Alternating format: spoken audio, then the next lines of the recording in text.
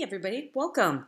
Thanks for joining me for this presentation on strategies that work, science and technology. We're going to have a lot of fun as we explore different resources.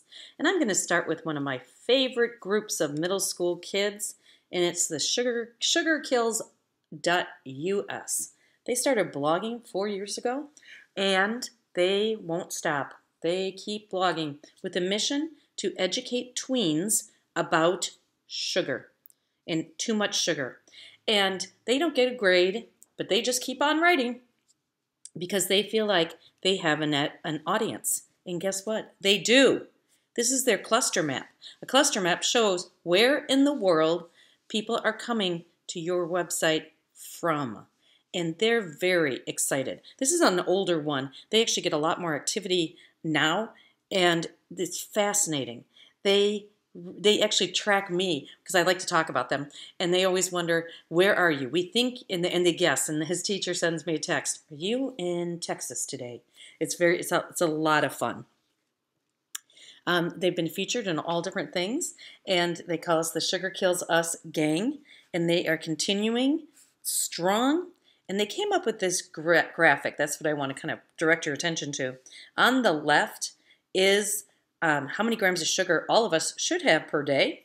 And then what they do is they go and take foods that most teens would eat, like a Twix bar, and they compare to what you should have to what the Twix bar has. And I love it was the first registered sugar offender. I'm not kidding you. When I did this screenshot, I actually was eating a mini Twix bar. I put it down. It was a mini one. I put it down. And then they started to look at the food that was in their lunches. And they would come to Bill's room during lunch to do their blog. They got very serious. And I thought Bill was making this up for years and years and years, but no. They had a mission to connect beyond the walls of the classroom. And that map of where people were coming to was very motivating for these kids. And they had people that were not very nice to them. And they handled it. They learned some great life skills. The beginning group is already over in high school, and the younger kids are taking it over. It's pretty cool. And this is continuing on. So here's 4 years later. Now they're picking on poor Bill's parenting. He made a mistake. His daughter's in 2nd grade. He gave her a Hershey's bar. And as you can see, that was not a good thing to give the daughter because it had 24 grams of sugar. Well, I love that, you know, the middle school kids are parenting poor Bill's daughter. But I did, from that, I found a really cool site that they linked me to. I did not know about Calorie King. That can basically, you put in almost any food and it will tell you how many calories. Maybe we don't want to know, but it will tell you. So that was new learning for me. This is an update of their cluster map.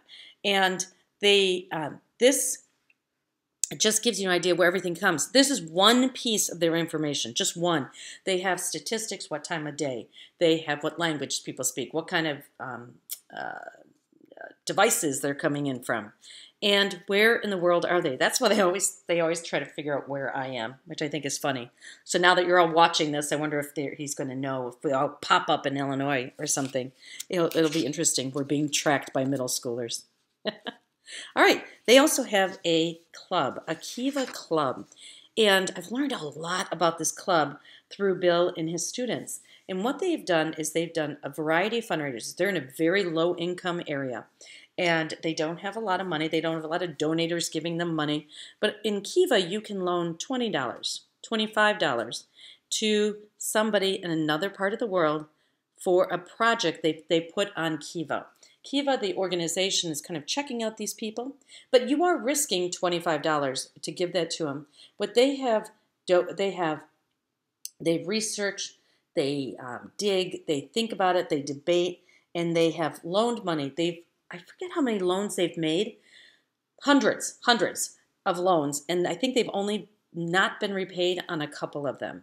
But they've built wells in parts of the world. They've done all these different things by donating a very small amount of money. But Bill, like me, feels it's very important to connect beyond the walls of the classroom, especially if you're a science teacher. We have to bring the experts in, and we have to get your students to be the experts out. And so Kiva, they do, different, you can focus on different areas, whatever your group is interested. Bill likes to give the autonomy to the groups to pick, and they research, they compare and they contrast, and they have to come back to the group and say why they selected that loan.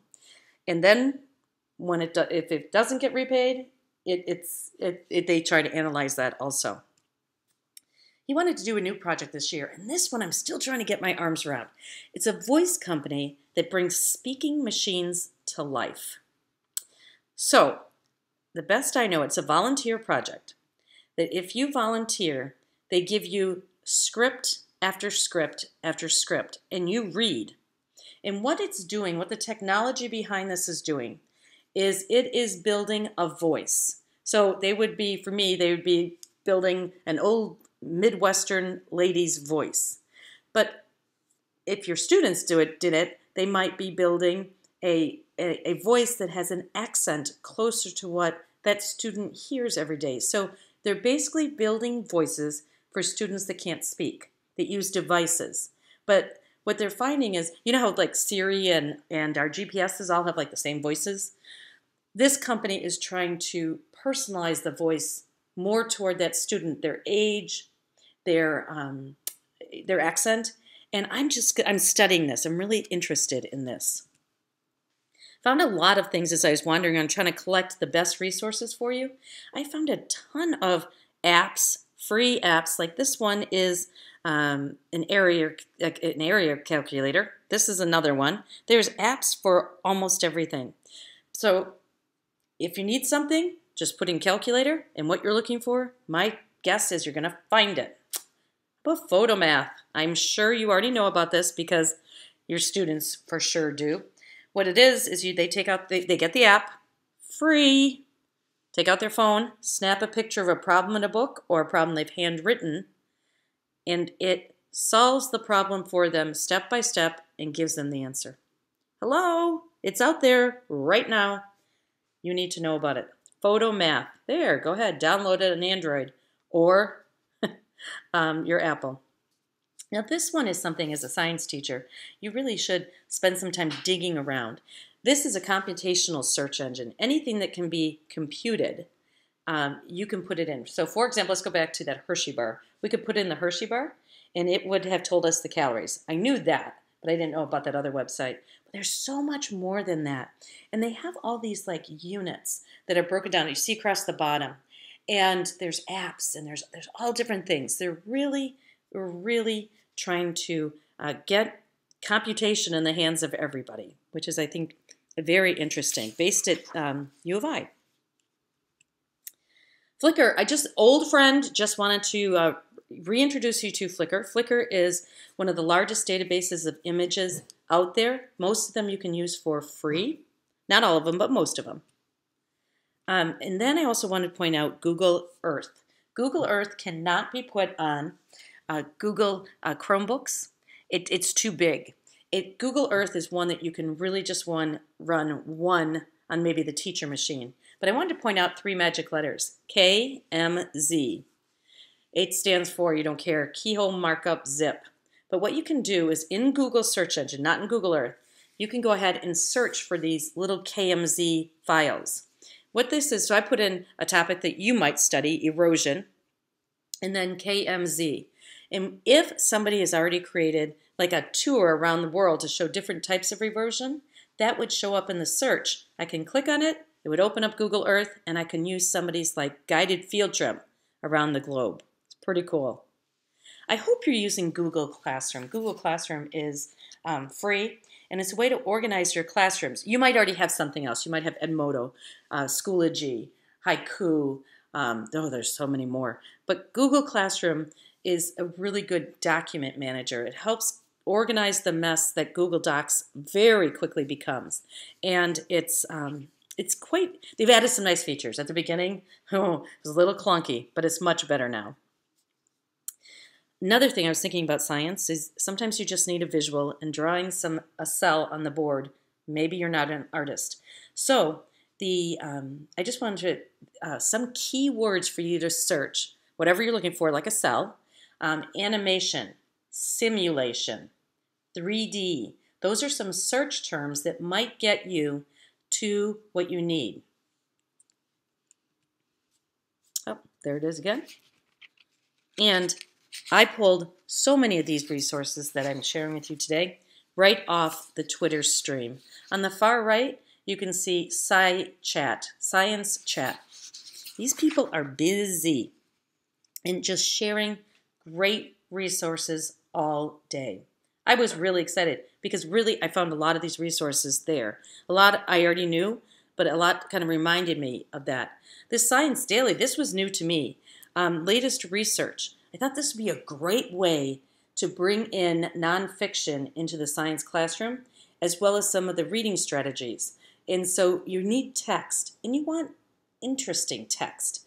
And I thought, here's a little shot of text every single day. So it might be a great resource for you to put up on the board as students come in, and you could spend 1 minute, 2 minutes doing some reading strategies as well as science. Wonderopolis, I forgot about it.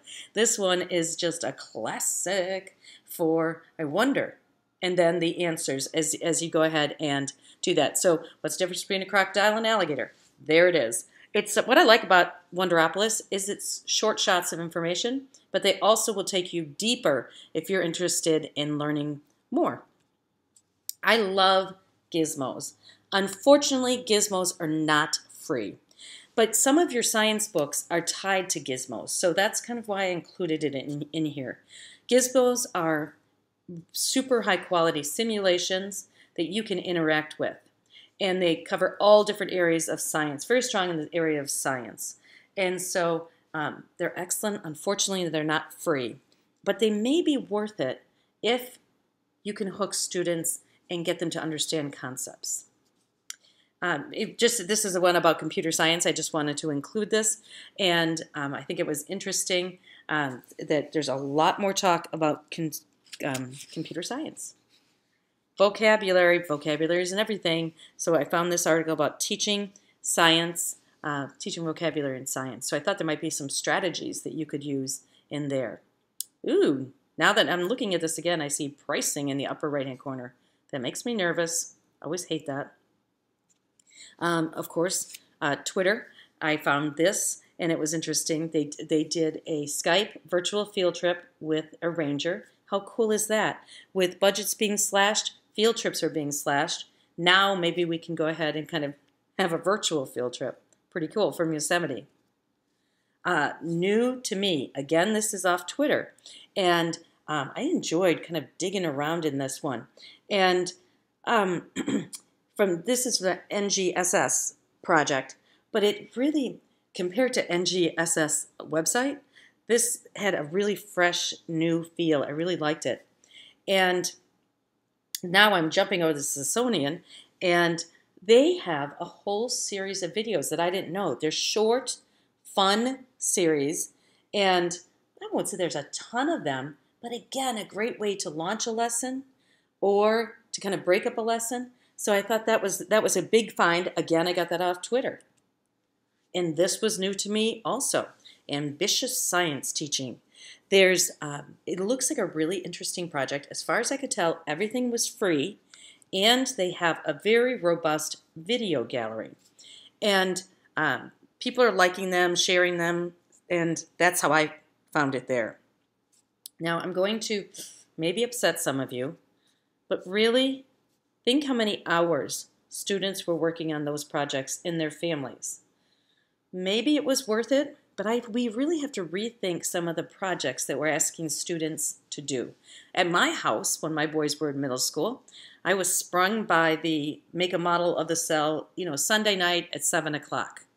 And I didn't have the gummy worms, and I didn't have the things I needed. So maybe think about the population that you serve, and think about who's doing this project. Did mom do this? What are we learning? So we have to really think through that. So if I upset you, I apologize.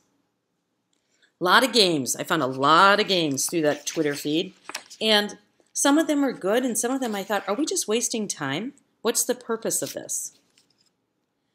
This one was interesting. This is a teacher. This is their website. And it looks like a high school teacher that's teaching Bio 1, Bio 2, Bio 4. But I liked it as a kind of a model of what maybe you want to build. You might be able to pick some of the resources off this person's, but maybe you want to build it. And it gave me the opportunity to bring up the nice changes that they've made in Google Sites. Finally, Google Sites is actually easy to use, and it integrates really well if you're already a Google school. So you might want to think about something like that, building your resources on a Google site. And back to my Twitter, okay, I won't say anything more about it, but you do need to join us on there. And the best way, if you do jump on Twitter and you say, I'm going to go do this, start following the people that do the science chat. Just click on their name and then follow and start to see if you, like me, don't get great quality information. It is really worth your time. Now, formative assessment in science class. Remember, formative is just quick as you're learning checks. This one is a quick as you're learning. It's really very few features. What I like, it's kind of like the old Jeopardy game that we used to make. But, you know, you'd say Disney movies for 100. There's the question. And then the answer pops up just like that. I like it for the simplicity, the quick. How do we do, you know, I can just go ahead and put the questions in and go. Or better yet, have the students put the questions in and go. Go formative. This is, I think, one of my favorites right now because you can draw. So once the teacher sets up the class and, you know, draw that cell or draw the whatever they're doing there. And on the teacher dashboard side, I can see exactly in real time every student as they're working. It really, then I know exactly who's on task and who isn't. I think you all know Kahoot by now, the screaming, the cheering. I heard yesterday that there's new music in Kahoot. I was pretty excited about that, personally. And the last one in the formative assessment section here is Plickers. Plickers is pretty low tech. All you need is one device to scan the class, and each student has their own Plicker, if you'd imagine. And you hold it up in the teacher's device. It's grading, basically, and immediately checking. And you have that data in your hand. They got it. I can move on. Or I better restart my lesson for tomorrow. So Plickers takes a little practice. But it's a low-tech way to gather a lot of information very quickly. Well, I hope you enjoyed this. I threw a lot at you, but just a reminder, I also have included every one of those resources. So you have those in your resource pack. And of course, there's my email if you have any questions, or better yet, send questions, no problem. But you might have some great resources that we want to share for our next one. Thank you.